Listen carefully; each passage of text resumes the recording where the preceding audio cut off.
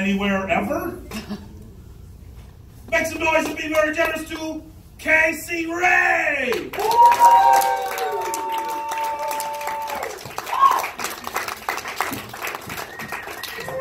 What's up, you guys? How's it going? Right, I fucking love candy, you guys, like more than regular food, for sure.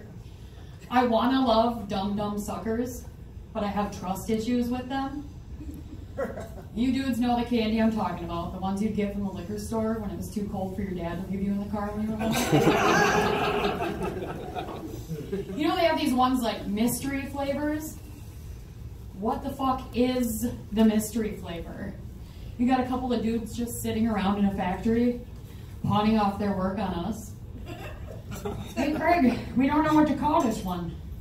Don't worry about it, Carl, just slap a mystery wrapper on it. Somebody will name it for us. I don't know about you, my dudes, but I prefer to know what I'm sucking on before.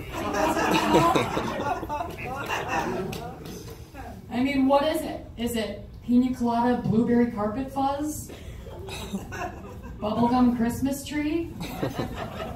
Went through the laundry 3 times watermelon? Melted together old-fashioned candies from Nana's Christmas dish? A toddler had this one in its mouth several fucking times. Craig farted into these ones? Just onion? Dirt? And that one actually is just a dirt ball that accidentally went through production. But they upsell it like 10% because it's organic. You guys, I'm just telling you, there's a reason that other food products don't have mystery flavors. No one here in this room would be cool with going out and getting a 5-pack of steaks and one of them has question mark stickers all over it and it says mystery meat. I definitely need to know the flavor of the meat that I'm putting in my pie hole. I'm not letting that happen 3 times in a row. And you guys know I was just joking about my dad leaving me in the car, right? They actually left me way before that. I was actually adopted and born in Brainerd, Minnesota. Woo! Nobody? Woo! Yeah, I wouldn't cheer for that either. It's a fucking terrible, terrible place. My parents took one look at me in that town and they were like, nope. And they put me in a tiny little basket and floated me all the way down the river to Rochester. For days, you could just hear me like a tiny little baby olive oil. Help! Help! Help! I finally found my birth parents, you guys, after 32 years of looking for them. Which is crazy. All this time, I was just outside a used car lot, and they were outside the fireworks outlet. Just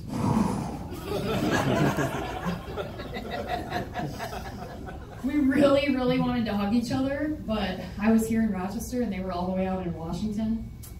So I had to make them walk a half a mile to the east so we could get our arms around each other. Go Inspector Gadget arms, you know? All right, you guys have been awesome. Have a good night.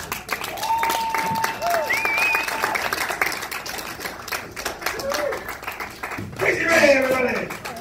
I guess men and women are just different, because like, I don't know, but when it comes to just about to be sucking on something, I guess I appreciate the surprise. Because it beats knowing it's going to be underpants lint. I feel like you have to have sucked a dick to get that joke. Goose, why are you laughing so hard?